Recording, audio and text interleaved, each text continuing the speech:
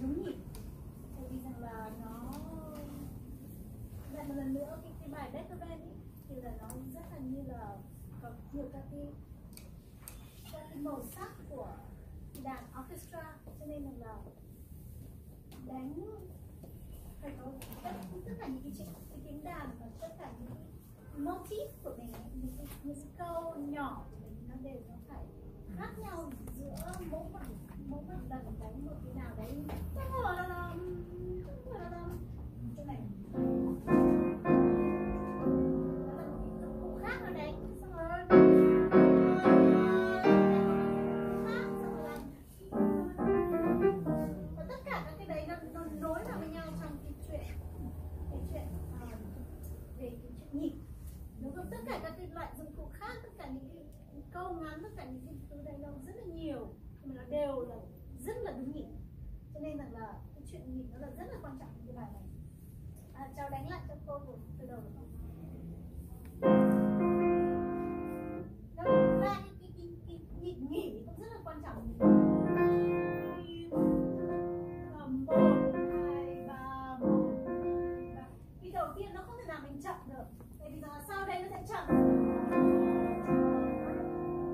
Chỗ này nó biết cho các châu, nếu mà trở thành cái đầu tiên là chị chậm là cái rút nó không còn ý nghĩa gì nữa. Cho nên lúc đầu nó hết sức đúng nhịp. Tầm 1, 2, 3, 1, 2, 3.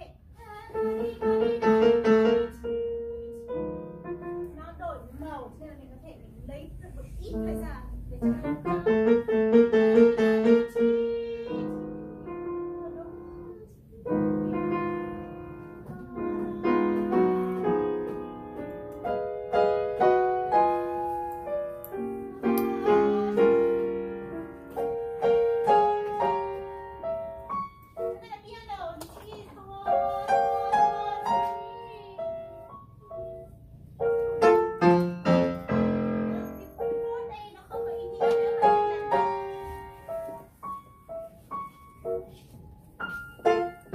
vậy chúng bây giờ chúng ta piano nó phải là thật là ngạc nhiên, chứ bây giờ là nếu mà làm cái piano nó gần giống như là cái forte thì nó không cần cái gì, và nó nhiều cái, nó không, nó ít mất cái màu sắc đi.